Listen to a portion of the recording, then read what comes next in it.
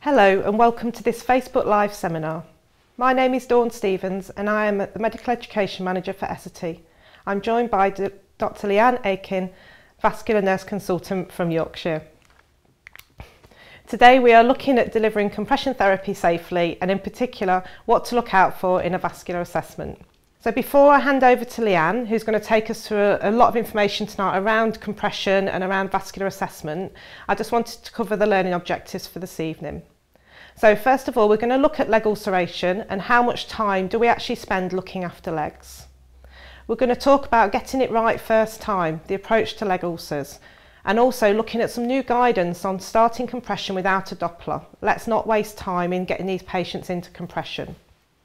We're going to want to understand what is involved in a vascular assessment to make it safe to start compression early, and where is the evidence to support bandaging versus leg ulcer kits. How does compression actually help our patients? And then me and Leanne will have a live Q&A together where we will discuss some of the topics that Leanne's covered this evening before we'll move on to the live Q&A from yourselves. So I'm just going to set the scene really just before Leanne starts talking to you about the new guidance that's come out and also about how to perform a vascular assessment. We've heard lots about the burden of wounds study in 2015 that talked about managing patients with wounds and their associated comorbidities is costing us an estimated £5.3 billion per annum. Now we know that for providers and commissioners, the delay in wound healing relates to resources being consumed inappropriately. And this recent study obviously highlighted some of the things that we probably could do a little bit better in improving outcomes for patients. Now we know that from the burden of wound care and burden of wounds, they highlighted that wound management is a nurse-led discipline, which I'm sure is no surprise to any of you. We know that 2/3 of wound care is managed in the community setting, and the cost of wound care is actually higher than the cost of managing obesity, because obesity is roughly 5 billion and obviously, as I've alluded to, wound care is 5.3 billion. We know that 10.9 million community nurse visits were recorded to manage wounds per year, and actually 18.9 million practice nurse visits and clinic visits are recorded to manage wounds. But tonight we're going to be specifically talking about leg ulceration. So we know that roughly 3% of the adult population worldwide is affected by leg ulceration. And a recent study that was completed suggested that between 2012 and 2013, the NHS managed an estimated 278,000 patients with a confirmed venous leg ulcer. Now, the annual cost of managing these venous leg ulcers and their associated comorbidities was estimated to cost roughly £941 million. The NHS also managed 420,000 patients with an ulcer of the lower limb without a differential diagnosis. So that in itself is costing anything up to £778 million. Now the thing I want to highlight here is that the burden of wounds actually highlighted that there was a lack of holistic assessment with some of these patients, but actually 41% of all wounds were of the lower limb.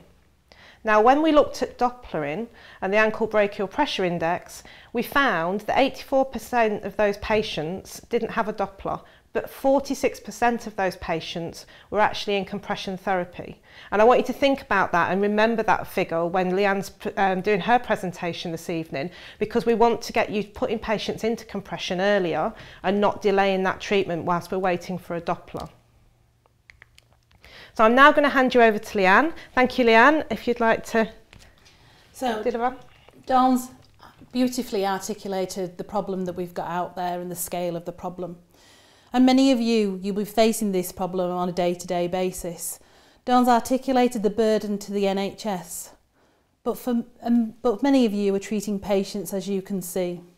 And really you have to ask yourself, are we providing the best care for these individual patients?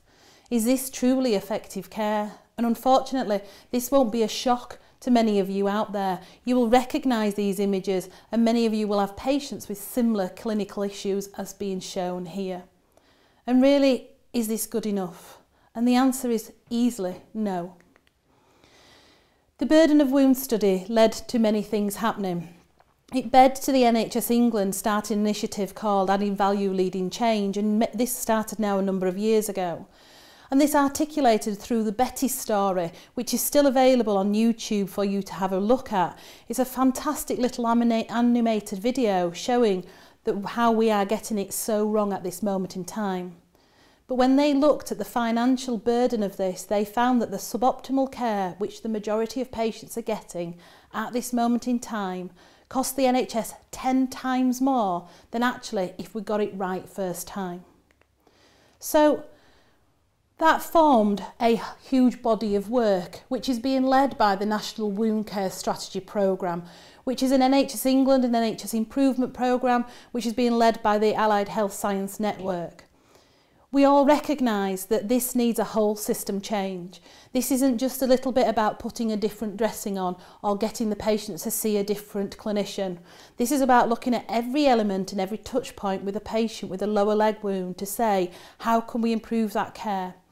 And thankfully we have got guidance now coming from a national strategy informing us as clinicians of how we could and should treat these patients to improve those outcomes. And that strapline, getting it right first time, has never been so important than when you're thinking about venous leg ulceration. The National Wound Care Strategy has produced a lower limb clinical navigation tool.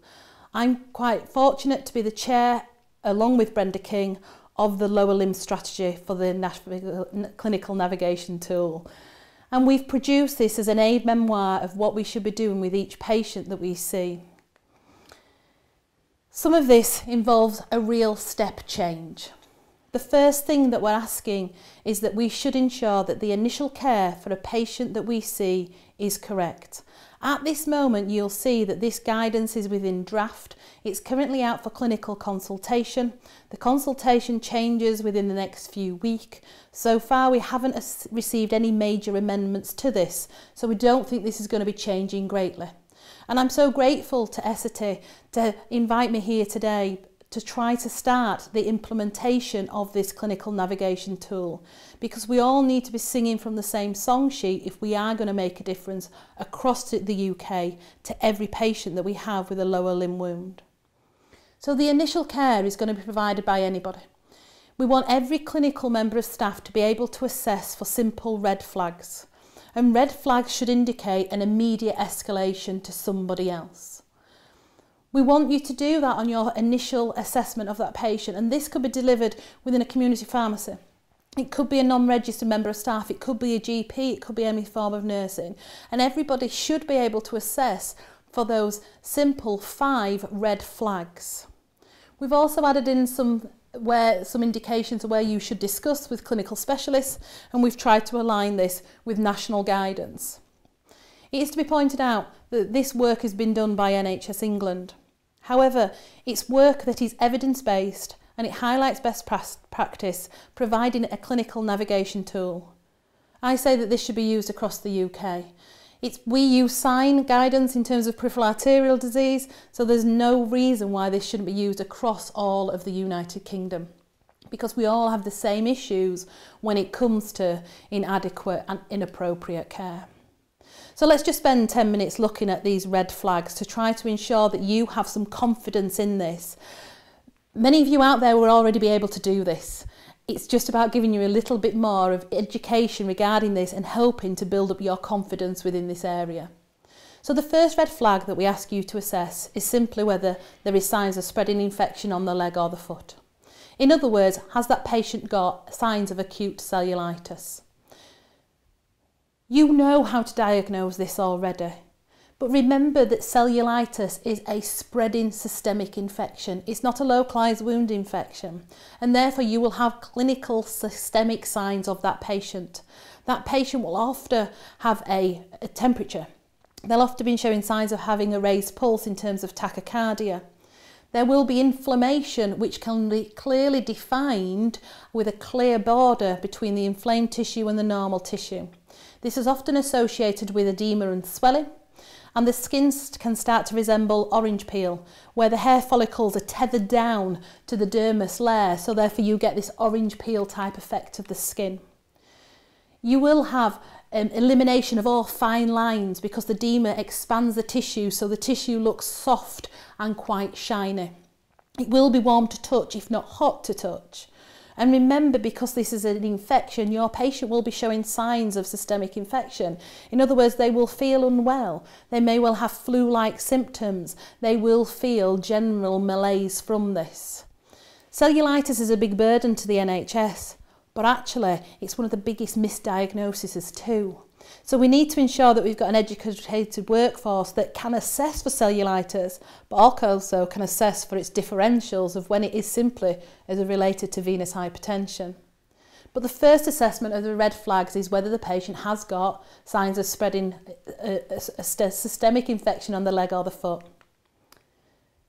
If any of you out there saw a leg or a foot like this, you don't need me to tell you that that patient doesn't need compression therapy. You don't need me to tell you that you need to escalate that patient up to larger services, because you know this as part of your fundamentals of your assessment skills. You need to listen to that sixth sense, because it's often right. If you've got a leg where you believe that there are signs of infection, that needs to be escalated.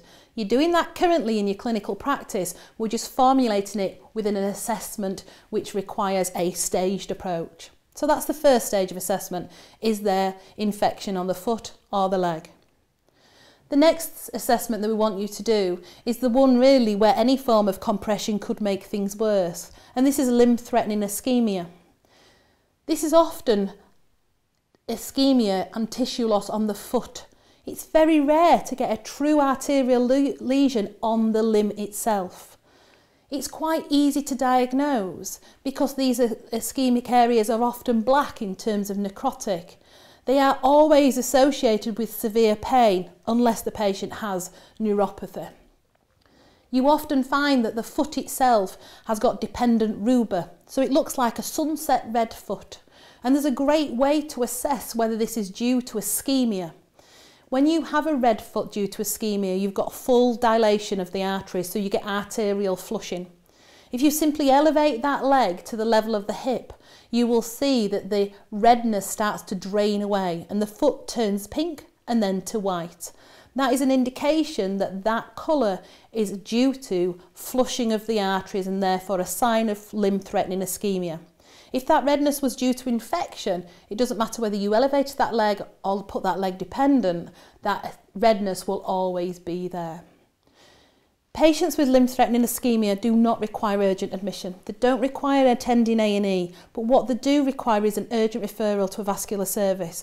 And that patient should be seen within that vascular service within 14 days of that referral. Another assessment in terms of the red flags that we need you to make is whether the patient has a suspected DVT. Once again, this is not new. You're doing this when you're assessing any patient with a new presenting problem of the lower leg. But let's just recap on the symptoms of DVT. It's limb congestion, but often just unilateral, one-sided. It's of a sudden onset. It appears over the last 12 hours. The patient can report pain when they are flexing the ankle. They'll also report pain if you're actually pressing on the back of the calf. You can have some discoloration in terms of the leg can look red or purple, slightly mottled in places. It can be warm to touch, but often a DVT has got a preceding event. So it's been caused by something else. So the triggers that you need to be thinking about is if that patient had a period of immobility. Have they been recently had any surgery? Have they been on a long haul flight? Have they got some form of cancer? So all of these make you more prone to having a DVT. But again, if any patient presented with you with acute sudden onset edema in one leg, you've already got your hackles raised in terms of this is something that you need to escalate. And the final assessment that we ask you to assess for is whether there is suspected skin cancer. We have many patients out there that are being treated for venous leg ulcers when in effect it's a basal cell carcinoma or a squamous cell carcinoma. Both of these wounds here are diagnosed cancers. If you have any lesions which look bumpy, blemished, or they change, the patient reports that it gets crusty, oozing and intermittent bleeding, or if they're reporting that it's itching or tender or has got any type of purple tinge, raise your suspicion that that actually could be an undiagnosed skin cancer. Try to reduce your tolerance for a biopsy. A punch biopsy is an easy skill that many nurses can be trained in doing. Maybe we need to be bringing that forward in our clinical pathways so that we are proving it's not malignant rather than actually treating these patients with an unconfirmed diagnosis for a period of time. So we've asked you to assess for those red flags. I say to you all now, I think you're already doing that. I don't think there's anything new. We want you to discuss with the relevant clinical specialist if you've got any concerns about acute heart failure. Because in acute heart failure, compression therapy may be contraindicated. But please don't let that be confused with chronic heart failure. When patients have got chronic heart failure, they will have lower leg edema and they will have a shortness of breath that's been going on for a long period of time. Compression therapy in chronic heart failure is not contraindicated. In fact, it's often required. Only if that patient is in acute heart failure can your compression actually do some harm. And remember that acute symptoms happen suddenly. They can often be associated with palpitations and an acute sudden shortage of breath, where the patient could be coughing up pink foamy mucus rather than phlegmy type mucus. And remember that there is a blood test for you to be able to assess whether a patient's in acute heart failure or not. The BNP blood test is a great indication, and if you've had a rise in the BNP, maybe that's an indication that the patient is now in acute heart failure. But most patients in a community setting won't be in acute heart failure because by default, if they are, they might need to be in hospital. But if you've got any patients out there that have got chronic heart failure, they are appropriate to be in compression therapy. And in fact, it is required in those patients to help to control their edema. The other discussion we want you to have is just a sense check. In other words, is that patient within the last few weeks of their life? We have implementation across the UK now about the gold standard framework, trying to identify patients within the last year of life, then the last few months and the last few weeks. We need a sense check that if a patient is in the last few weeks of life, we need to be focusing on their comfort, the time with their family, not about trying to heal a leg ulcer, and certainly not about referring patients into hospital and having times of secretary care. What that patient wants is to be in their own environment, and we need to ensure that we're having this appropriate assessment, both of the patient but also these conversations with the family. None of this is new in terms of what we're asking you to do in terms of diabetic foot management. We've not changed any of that. That's quite clear within the NICE guidance of what we should be doing with patients who are a diabetic who present with a foot ulcer. Those patients within 24 hours should be referred to your local diabetic foot multidisciplinary teams. That has not changed. This is only to do with lower leg ulceration that is not a diabetic foot. So just to recap, all we're asking you to do is an immediate initial red flag assessment. Has that patient got spreading infection? Have they got a hot, swollen foot or leg? Have they got evidence of limb-threatening ischemia? Do you suspect a DVT or a skin cancer? If you've got none of those, we're asking you to do something rather bold and brave. We're asking you to put on 20 millimetres of mercury pressure straight away. That's going to be the challenge going forward. But the initial care needs to involve the fundamentals too. We need to be washing and cleansing that skin and that wound at each opportunity. It's a fundamental aspect of care. We want patients wherever possible to have a simple low adherent dressing with sufficient absorbency, and that should be the first dressing that you're reaching for if that's appropriate for that wound bed. And any patient at that point, without any further vascular assessment, no ABPI, no palpation of the foot pulses, we want that patient to be putting 20 millimetres of mercury pressure at that initial point. We also want that patient to be referred to an appropriate clinician to have an advanced assessment. And if that is a foot wound, that should be within 48 hours of initial presentation to a foot practitioner, predominantly a podiatrist. And if it's a leg wound, then that patient should be seen within 14 days of that initial presentation. All of that is a great shift. But at the moment, all we're doing, patients are being seen, but they're being seen quite late in the pathway.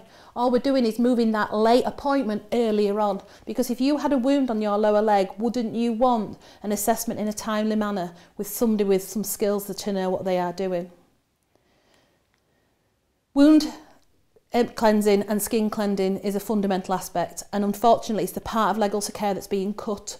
It's being cut because nursing staff don't have time.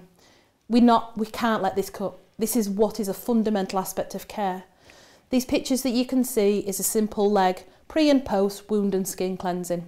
That takes 10 minutes of clinical time. Which do you think looks better? You don't need to have any knowledge to be able to see which looks better. All of that takes is to wash and cleanse the skin using whatever you can. To actually cleanse the wound bed itself. We've all been taught not to cleanse the wound bed, but that is changing. The biofilm that we know that's on that wound needs to be removed at each and every opportunity. We need to be debriding the wound wherever we can, using any type of surfactants, any type of monofilament pads, or any type of simple moisten gauze. We need to be removing whatever visible tissue we can. Because you can instantly see by spending 5-10 minutes doing that, you're actually going to change the healing trajectory of this wound.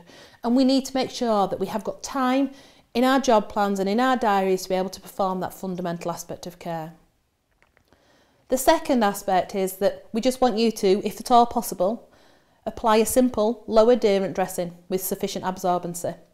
Because the evidence really isn't out there to say which product is better than the other. So really what we should be going for is the most simple.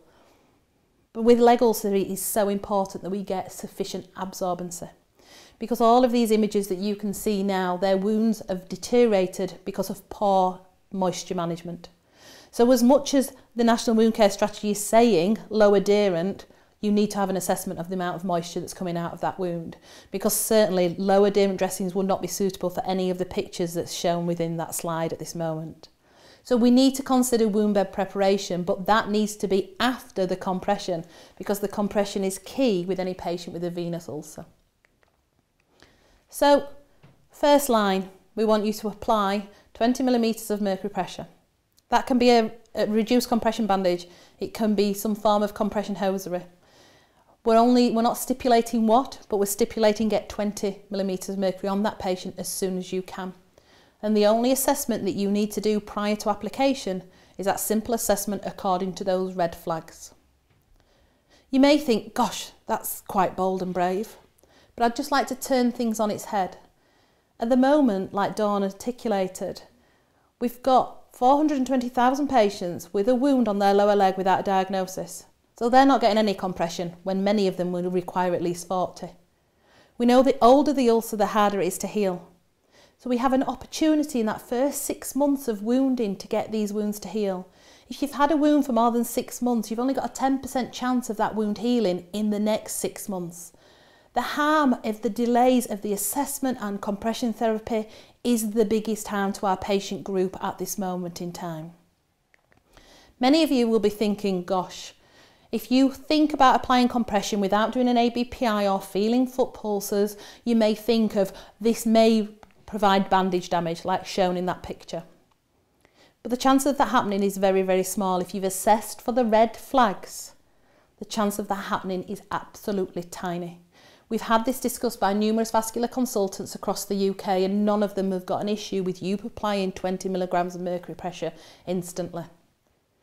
And the reason for that is actually it's not harmful. Actually, when you look at this, the harm is the other side. The harm is no compression. How many patients have you got with circumferential leg ulcers, with huge congestion in their lower legs? This is all due to the delays of compression. That's more harmful. How many times do you see a patient with congestion, with leg ulcers that are circumferential, that are complex to heal? Every day. How often do you see a patient with bandage damage? Hardly ever. We have to start being less fearful for compression.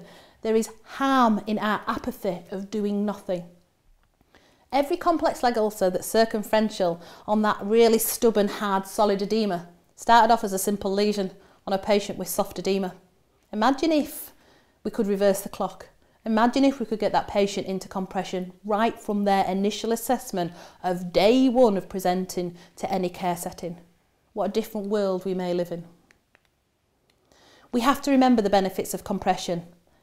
There are loads of benefits to compression, both from a venous point of view, but also from an arterial point of view. Venous incompetence and edema will reduce the arterial flow because you've got additional pressure on those arteries. Venous hypertension reduces the intravascular pressure gradient, therefore it reduces perfusion pressure. Edema pushes the capillaries apart, increasing the distance between the blood vessels and the cell. All of that impedes nutrients and oxygen transportation. But all of those factors that I've just described can be helped with the use of compression. The biggest challenge of the National Wound Care Strategy is to the timeline. We need to be doing things sooner.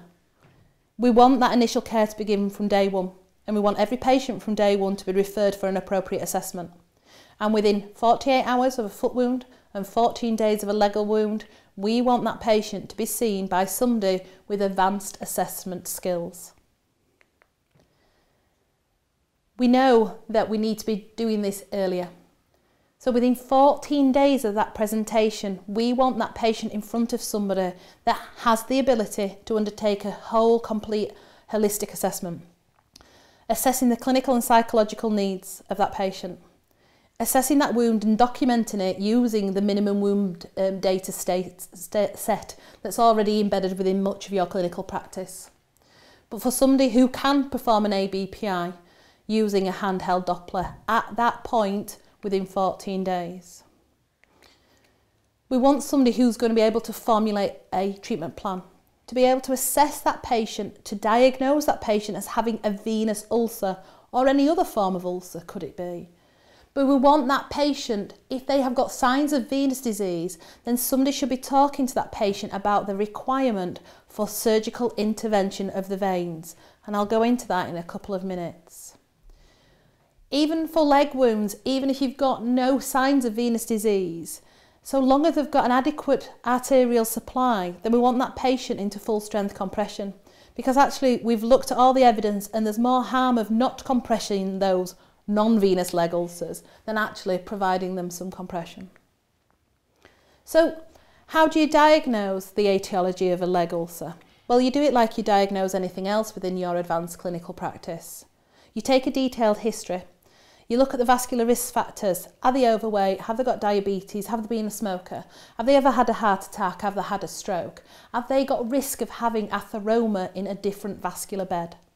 You're going to undertake a physical examination. You're going to look at that patient, that limb, and then that wound.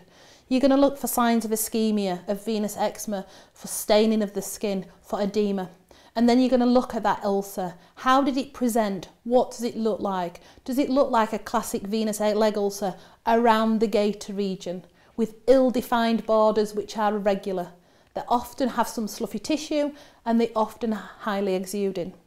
And as part of that assessment, after 14 days of presentation, that patient should have an ankle brachial pressure index undertaken. But remember, the ABPI will never diagnose venous disease. All it does is assess that patient for the presence of arterial disease and, most importantly, the safety of that patient to have full strength compression. The reason why the ABPI is still there within the clinical navigation tool is that we need an assessment before that patient goes into 40 millimetres of mercury pressure to make sure there is no underlying venous arterial disease.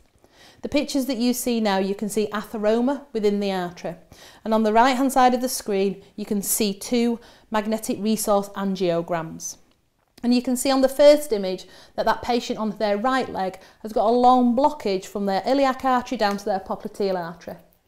That patient would be presenting with some form of ischemia. They would probably have a sunset foot and necrosis of their toes. They will be easy to spot for you when you would never even entertain putting that patient in any form of compression. But the reason why the ABPI is there is to keep your practice safe, because of the image on the far side of the screen with a little arrow shows slight disease within the common iliac artery. That patient, if they went into full strength compression, you could actually reduce the perfusion of the foot, therefore making their symptoms worse rather than better. Therefore, the ABPI still needs to be a fundamental aspect of your assessment, but we need to stop making the excuses and the time delays, and that needs to be done within 14 days of presentation. Remember what the ABPI is. It's a simple vascular assessment. It's a simple ratio of how much good blood is getting through the brachial arteries versus what's getting to the legs.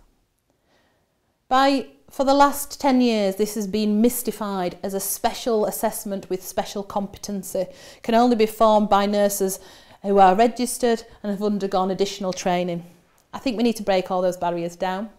I think that this should be a competence-based skill, which could be provided by anybody. And I would be training my HCAs to do this. Nursing has moved on tremendously. We need to move on with the ABPI being a protected skill.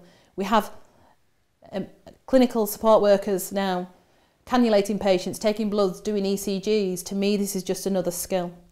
Yes, you need a registered member of staff to be able to make the diagnosis, but actually to do the test, to me, it should be anybody with the capability to do that. So long as there's evidence in terms of competency, then they are safe to do that. There's a lot of use of automated machines. If they're helping you to assist you in making this assessment, bring them on. I personally prefer a handheld Doppler because it gives you so much more information if you become good at doing this. But the challenge is, at this moment in time, many of you will be doing ABPIs and some of you will be reaching that 2-week target. But what happens to your patient if the ABPI that you've just undertaken is 1.5? What do you do then? Because many of you within the policies and guidelines, it will say you have to refer that patient to a leg ulcer clinic, a vascular clinic. But how long is that time from that point of referral to that patient being seen? And what happens to that patient in between that time? At the moment, they're not in any form of compression. At least within the new clinical navigation tool, there will be at least in 20 millimetres of mercury pressure. But actually what we need, rather than referring that patient on, at that point of that 2-week assessment, we need somebody with the appropriate skills to be able to do that. We need to be looking at advanced skills of having practitioners that's able to use the ABPI, but other skills that they have in terms of arterial assessment.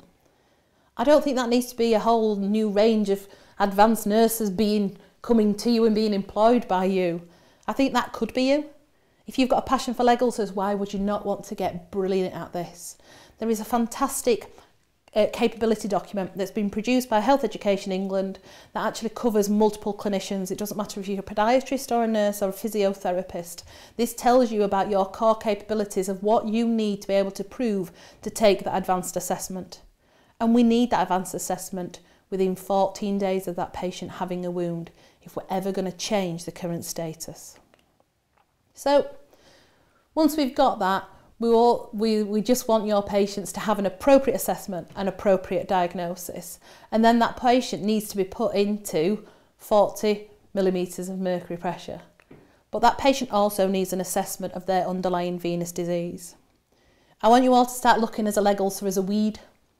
You wouldn't go into your garden and simply chop your dandelion's head off. You'd actually dig down to get the weed, get the roots of the weed. Within a venous leg ulcer, it's exactly the same. All you're seeing is the surface, the flower on the top. The roots are within the venous system, and we need to be able to change that system if we're ever going to get that wound to heal. That can be done by compression therapy, because compression therapy is being proven as an anti-inflammatory device of venous hypertension. And yes, that needs to be done at the same time as good wound bed preparation. However, compression in a way is a palliative form because it needs to be there forever. But within the NHS, across the whole of the UK, NICE recommends that patients with venous leg ulcers should have an assessment for venous insufficiency with an ultrasound scan. And if appropriate, patients should undergo venous ablation using minimally invasive techniques. And why do we recommend that? Well, there was a fabulous randomised control trial that was published back in 2018 now called the Everest study. That randomised 450 patients into having compression or having surgical intervention of the veins plus compression therapy. And the results were that they were able to heal patients 30 days quicker by operating on their underlying venous insufficiency at the same time as having patients into compression. Please don't think that this is a big operation. This is minimally invasive, local anaesthetic, walk in, walk out, day case procedure. It doesn't matter how old you are, how infirm you are, you can still have an assessment for this intervention. And when we talk about healing 30 days quicker, that's massive. That's 30 days less input for you and your service. That's 30 days less expensive dressings, but it's 30 days less suffering for your patients. And if you had a venous leg ulcer due to chronic venous hypertension, would you like to be in compression therapy forever, or would you like an intervention that's going to cure you? To me, it's a bit of a no-brainer, and that's why it's embedded within NICE guidelines at this moment in time. If any of you are interested though, it's hidden within NICE varicose vein guidelines. It does mention venous leg ulcers, but it's not in the easiest place for clinicians to find. So we're asking for every patient out there to be assessed for the appropriateness of venous intervention, and therefore following that, every patient should be applied 40 millimetres of mercury pressure. If a patient is suitable, they should have a hosiery kit first line, a hosiery kit which provides 40 millimetres of mercury pressure at the ankle. It doesn't matter which manufacturer you choose, the evidence is only there for compression hosiery kits. And if a patient has got a leg and a wound that is suitable, that should be your first line approach. But for some patients it won't be. If you've got a patient with edema, swollen ankles or soft swelling, you may require a period of bandaging first. If you've got a wound that has got copious amounts of exudate, then a compression hosiery kit is never going to be suitable. Compression has been known to be essential in the management of venous leg ulceration. We know this by randomised controlled trials, systematic reviews, meta-analysis. It's the only thing really that Cochrane tells us in wound care which is good. We need compression to be the key. But compression's come a long way. When I first started, the gold standard compression therapy was the Charing Cross system, where 4 layers of bandages were put on. But things have come a long way. The evolution of compression has been massive. We've now got 2-layer bandage kits which have got evidence to say they're as good as 4-layer. We have short stretch bandage systems designed for edema. We have compression hosiery kits where the compression value is within the garment, so it doesn't matter who puts it on, you'll always get perfect compression. And we have leg wrap systems. But the future's not just ending there.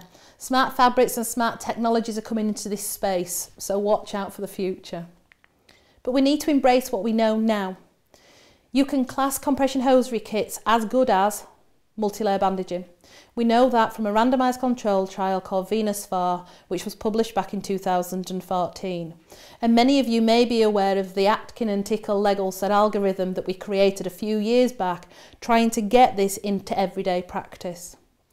The reason why we want hosiery kits in everyday practice is that they hold so many advantages. They were proven to heal the same as a 4-layer bandage. They are slightly cheaper than a 4-layer bandage, but the beauty of them is actually that they prevent recurrence slightly better than a 4-layer bandage. And that's because you are brain training your patient of the requirement of that ongoing compression. And that's key to reducing the risk of recurrence. I also think from a practical point of view, if a patient has a hosiery kit, they can self-care. They can bath, they can shower, they can wear whatever shoes they want, they can wear whatever trousers they want. If you had a leg ulcer, what would you choose? Would you choose bandaging, where it limits you to getting the bath and the shower, or would you choose a hosiery kit? Hosiery kits also allows the patients to self-care for the wounds. Please don't think that's a bad thing. Don't think, gosh, they won't do that. Again, think of yourself as a patient. Would you rather have self-care, or would you rather be told to come to see a nurse at a specific time twice a week for the next 6 weeks? How would any of us fit that in our busy lifestyle? I would certainly prefer to self-care. So the clinical navigation tool helps to give you permission to do that. It also ensures that we are using what we know is best in terms of some compression earlier on. Even if the diagnosis of that wound is uncertain, then we still can carry on that patient in 20 millimetres of mercury pressure. We're worried at times about compression and the worry of applying compression in patients with arterial disease. But there was a great study by Hugo Parch back now a few years ago which showed that compression therapy actually helps to heal arterial ulcers and mixed disease leg ulcers. Within many vascular units we're using compression on the worst of the worst purely arterial ulcers because we know if there's any form of edema that will reduce your tissue perfusion. Reducing that edema will help. I'd like you all just to really change your perspective to say that compression is harmful. I would say no compression is more harmful than actually applying compression. Because remember the relationship between the venous system and the arterial system. Remember that capillary bed and the interlinking lymphatics that you can see within this picture. You can see how they are interlinked. If you've got swelling of your tissues on your capillary bed, you will both decrease the venous and arterial pressure. Therefore, you are aiding problems in terms of tissue perfusion. If you're able to reduce that through compression therapy, that will help. So we've talked about a lot about the requirement of what we need to do. What we have also given you permission to do within the National Wound Care Strategy is actually for patients to be able to self-care for a period of time. We're simply saying that a patient should be reviewed by a qualified practitioner on a 4-weekly basis. So in between that 4 weeks, that patient could be solely cared for by themselves, by a family member or by a health care support worker, and that the only requirement for a registered nurse or registered podiatry to visit is if that patient every 4 weeks or if that patient's showing signs of deterioration. You do need a good support system for your clinical support workers, that if they are escalating patients to you, that they are seen as soon as possible. We also want the patients to have a 4-weekly review, because if that wound care treatment plan is not working, we want that to be identified earlier. We want those patients to be assessed quicker and escalated up to your specialist services. That if that patient has not healed after 12 weeks, that patient should be seen by some form of specialist clinic. Because we need to ensure that we've got advanced treatments for those patients earlier on in the pathway than we currently have. A lot of what I've talked about is going to be a real challenge in terms of the workforce, and it's a huge step change, but it's a step change that's been needing to come, and this will help you and how you are working at this moment in time. For initial care, it's up to everybody out there. Pharmacists, GPs, every single nurse, every single clinician, every single physiotherapist, every single podiatrist. But the assessment needs to be done with somebody with advanced assessment skills who can do an ABPI but go beyond the ABPI if needed. The care providers on a weekly basis can be anybody. It can be non-registered members of staff, it can be themselves, it can be a member of the family, and that can continue for up to 4 weeks without a review from a registered professional. But every 4 weeks or earlier, if there is escalation, then that patient needs to be seen by a registered practitioner. And that if the patient is not healed by 12 weeks, that they should be referred on to a specialist wound clinic, ideally with a consultant-led service. That consultant may not be a medical consultant, but it should be some form of consultant. A lot of this is a challenge, but I think everybody out there will recognise at the moment in time, we do need that whole system change. We've got it so wrong. You can see the images in front of you right now. This is a patient that had a massive injury of their lower leg, and you can see the edema on their foot. But because that patient got the right care at the right time, that also was able to heal within 6 weeks. But imagine if that patient had to wait 2 or 3 weeks for an assessment, followed by 5 or 6 weeks for a specialist assessment. How bad would that edema have been by the time that they required compression therapy? But instead, you were able to capture that, what could have been a very complex wound, very early on in its stage, and you were able to get that to heal. That's the care that we all want to give, and that's the care that we need to be striving for. Thank you.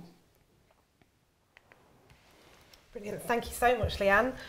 I don't know about you guys, but this is certainly a big shift in what people are doing, especially in the community, a shift that's definitely needed. As being an ex-community nurse, I would have loved being able to put patients straight into compression without that fear. So this is definitely what's needed. So I've just got a couple of questions based on what you've been talking about. Obviously, you talked a lot about bandaging and hosiery kits, and as we said, the RCTs and the evidence behind hosiery kits is fundamentally where we need to go. Obviously, it's not always suitable to put a patient into bandaging, especially if there's any element of edema. Obviously, the evidence is still needed and growing where wrap compressions are concerned. So is wraps an alternative if a patient can't tolerate bandaging? Or at this moment in time, compression wraps were not included in the clinical navigation tool because this is evidence-based. Yeah. And we have had steers from the Cochrane Group and the Manchester researchers to say that at the moment the evidence for compression wraps is not robust enough. Yeah. But I'm sure you're aware there has been just an announcement of some national funding for a head-to-head trial of compression wraps versus compression bandaging versus compression hosiery kits. Brilliant. So if the evidence does come out of this being a valuable option, it will be added to the clinical navigation tool. Brilliant. When any patient's got a leg ulcer at this moment in time, you should be aiming for 40 millimetres of mercury pressure, ideally through a bandage, ideally through a hosiery kit, if the leg is suitable, if not, a bandage. That's what we should be aiming for. But if you've got a patient that won't tolerate compression bandaging, who haven't got the ability or the right limb shape to put some hosiery on, compression wraps are an alternative. And anecdotally they work, but I can't tell you that from an evidence-based point of view. When I find compression wraps the most beneficial is when you've actually got a patient to heal and you want in long-term edema management and prevention strategies, especially in patients with morbid obesity, because they can't touch the toes, so they can't put on any compression hosiery. So using compression wraps in that patient is ideal, because that type of enablement to get that patient to be able to self-care with their chronic disease that's going to be there forever is a key to getting them actually self-caring and away from nursing intervention. Brilliant. So ultimately it's that long-term compression care, isn't it? It's about using what's available to reach your objective. Absolutely. And what the patient can do themselves, because ultimately every patient should have a self-care solution. Yes, brilliant. Brilliant, thank you, Leanne. And obviously we talk about getting it right first time, and this is a great way of us achieving that. Obviously, do you think that obviously buyers getting people into compression earlier, this is going to buy them into the fact of once they are healed, in getting them to know that compression is for life? Yeah, and I think the delays in treatment, they don't understand why we're trying to put compression therapy on. Compression therapy is so beneficial in so many wounds. If you've got a surgical wound dehiscence with some edema on your lower leg, some compression is going to help. If you've got a skin tear with swelling of your lower leg, some compression is going to help. If you've got a patient that's had a removal of skin cancer, some compression is going to help healing. I think the earlier we get patients to understand the links between edema, venous insufficiency and the requirement of compression, the better it will all be. I'm also hopeful that some of the fallout from this will be a bit more intervention of early edema. Because at the moment the whole of the NHS is ignorant edema. We are actively ignoring it rather than treating it. Wound care strategy can only do one thing at once. This is part one, but don't worry, other things are on the radar that will be coming out later. So we'll be looking at more prevention rather than cure. Absolutely, and that's the whole of the NHS. If we're ever going to meet the forward planning, that's what we need to do. Fantastic, fantastic. So obviously you mentioned that you created a pathway, generic pathway, didn't you? Absolutely. 2016. Is that going to be updated, or is it going to fall in line with the lower limb strategy? So I'm quite active and passionate about lower legs. And yes, me and Joy produced the Atkin and Tickle leg ulcer algorithm. That is a separate piece of work than the work I've done with the National Wound Care Strategy. But I've been very clear, there is no point in having two hymn sheets, because if not, I'm just going to confuse the nursing audience that's out there. So the leg ulcer algorithm has been updated to be able to stay in line in terms of identifying the red flags as part of the assessment. It talks about the assessment at that 2-week period, but the actual compression selection at the bottom hasn't changed. The idea is actually to publish this again, to be able to say this is what we should be doing. The Atkin and Tickle pathway is an evidence-based treatment pathway, and it talks about generics, because there's no evidence to say one product is better than the other, but there is evidence to say that certain approaches is better than the other. So it doesn't matter what's on your local formularies, you can use this as a decision-making tool, and you can simply add in actually what products you are using locally. Yeah, brilliant, that's fantastic. Thank you very much. Right then guys, so what we'll do is we'll just do a summary, and obviously I'll be talking a little bit about what Essity and how Essity can support you guys out in the field, and then we're going to go to the live Q&A where you'll be able to post questions to Leanne, and we will aim to answer all your questions and queries. So obviously at Essity we have the Jobs compression solutions, so just to let you know that everything that Leanne has talked about tonight, we have ulcer care kits, we have wrap compression systems and bandage kits to be able to support the whole theory behind what the lower limb national wound care strategy is trying to achieve. Obviously, Essity is a global health and medical solutions company that supports different therapy areas, and they may include continence, wound care, vascular, orthopaedics and lymphology. And we do have a team of strategic healthcare partners that are dedicated to helping you and your local CCGs and trusts to implement long-term strategies to improve the clinical and financial outcomes of your trust. So again, we are here to help support you and to support Leanne and her team, as she mentioned, alluded to at the beginning, where you're going to need industry partners to help you roll this out, aren't you, and to support people out in the field, and we're obviously there to do that. As an added value service, what we're doing is tonight, there's nothing better than trying to convince patients to wear compression by understanding what it feels to like wear compression yourself. So as part of this seminar tonight, we are giving you the chance to request your own pair of Jobs Ultra Sheer or Jobs for Men below knee compression garments. You can do that by contacting our concierge service. And also, if you wanted to request a copy of Leanne's updated generic pathway, we can also send you a copy of that. And simply you need to download the certificate and then contact Essity on the details on the screen, and we'll be able to help you further. And to help you with the measuring aspect of your below knee garments, if you choose that you'd like a pair, then here's the measuring points here that you would need to take. And obviously you can go back and look at this presentation again to get those measuring points if you're not quite familiar. What I've said to you so far, it's all in draft. We don't imagine any major amendments, but I want what you think of all of this. It's you that's going to be helping us to implement all of this. There's no point of us picking this apart. We need a national strategy because we need a whole system change to change the future of our patients. So if there's anything that you're thinking, do you know what, that's not going to work, I think they've got that bit wrong, please let us know. Our ears are open. All you need to do is to register on the website for the National Wound Care Strategy. You will be sent every piece of work that we've produced so far. You'll also have access to the toolkit that we're currently creating to help the implementation of this. So Sarah Jane, she said, is it better to wash the legs every time there is a compression dressing change or once a week? Every time. How often do you wash your legs, is my question back to Sarah Jane. You wash your legs every day, I can imagine. You've got to remember how much the skin sheds and the actual layers. Within your final layer of skin, there is 50 layers of skin that is constantly removing and regenerating. If you've got a patient in any form of compression, you're sticking those layers of skin on top of each other, often actually bedded down with further emollients. We need to be washing, cleansing and descaling the legs at each and every opportunity. It's a fundamental aspect of care and something that we need to get right back in there. Many of you might have problems with health and safety, lifting and handling, infection control. If you've got any of those, you need to find solutions. There's many solutions out there. The favourite thing still to me is a lined bowl of water with a piece of gauze and tap water, but I'm appreciative you might have issues with that.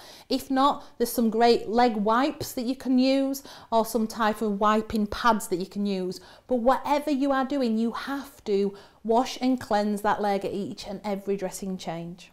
And I suppose this is where the ulcer care kits come in, and for self-care and getting the patient to be able to do that task themselves potentially or partly. Absolutely. You know, getting the patients to apply emollients on a daily basis will really improve their skin health. Brilliant. Thank you very much, Sarah Jane.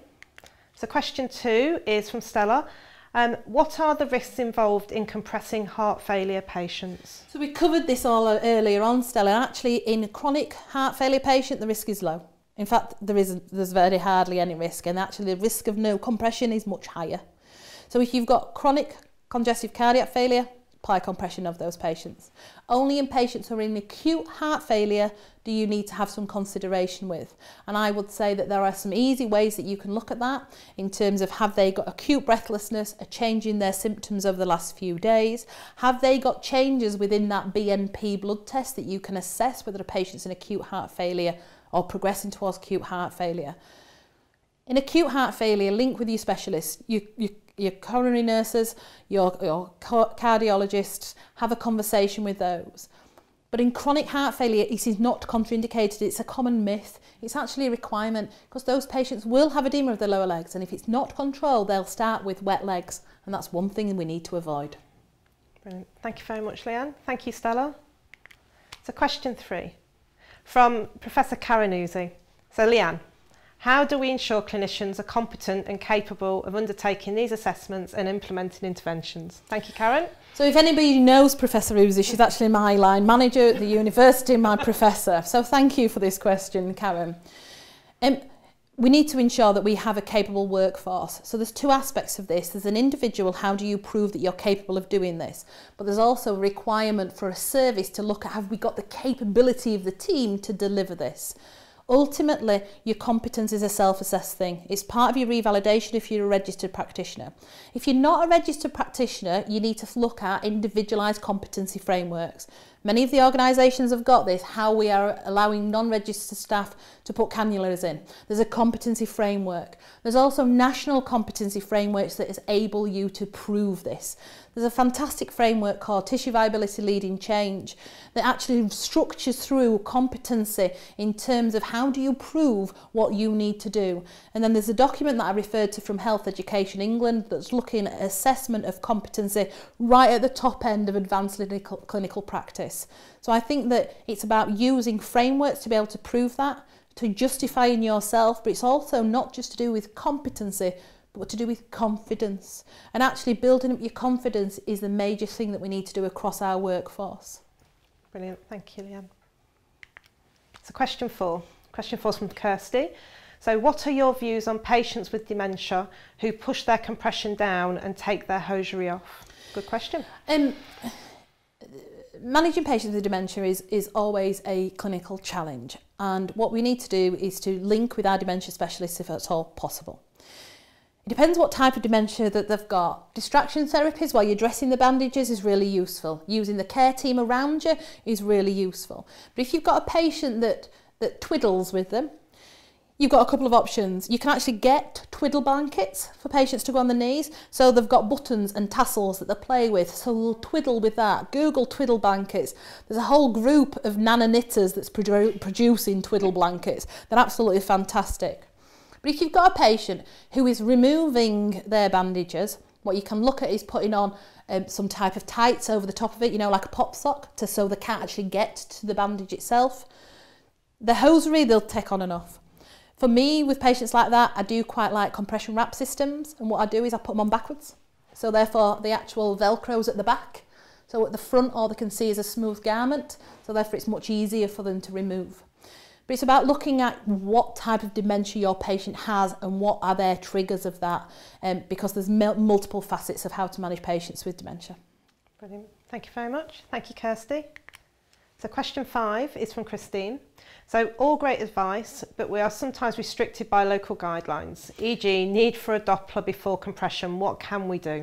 Your guidelines need changing, and I say that because it's that easy. But what is happening, because this is a national wound care strategy and it's led by the Chief Nurse of the North, she will be in contact with your local chief nurses who will be forcing this from a top-down approach that your guidelines and your policies will need to change as a result of this. This is a nationally funded strategy. There will be requirement for each NHS organisation to implement it. There is a challenge of who's going to be the early adopters and who's going to be the late to start doing this. Christine, if you sound like a passionate person to be here right now, start escalating it up. Start talking to your line managers, to your nursing directors to say, do you know what's coming from the National Wound Care Strategy? How can we enable our organisation to be fit for purpose when this finally comes out? Implementation of this starts next year, so your policies need to be in step with that. Brilliant, thank you very much. So the final question is from Jackie. So very excited by this presentation. However, so many nurses are afraid of doing ABPI. How do we change this mindset? You just need to remember what an ABPI is. A blood pressure. What were the first thing that you were taught in your nursing career? Temperature, respirations, pulse, and how to do a blood pressure. It's no more simple, it's no more difficult than that. We need to just think about what it is and how far our profession has come along. And I use the great analogy. Can you remember IV antibiotics used to be given by a doctor? They got bored of it, give it to a nurse. We got bored of it, we give it to a pharmacist. Putting cannulas in, doctors used to do it, they give it to nurses, we give it to HCAs. Doing bloods is the same. We're just moving on. We just need to not be afraid of doing the assessment. The harm is by doing apathy, by doing nothing. It is simply a blood pressure test of a leg. It can be trained within 2 days to be able to do this. If you've got fear and anxiety, think about how you can overcome that. Buy a machine if you want, as an automated machine, if it's a barrier to you getting an ABPI. Any way of doing that arterial assessment is good enough. But remember, what the National Wound Care Strategy is giving you, it's giving you permission to apply 20 millimetres of mercury pressure without an ABPI.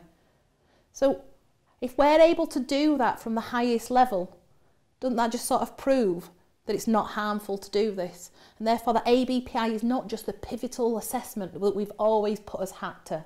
It's a barrier to care, it's a barrier to compression. We need to be thinking about how we reduce those barriers to get patients best care. Thank you again for watching, and see you next year.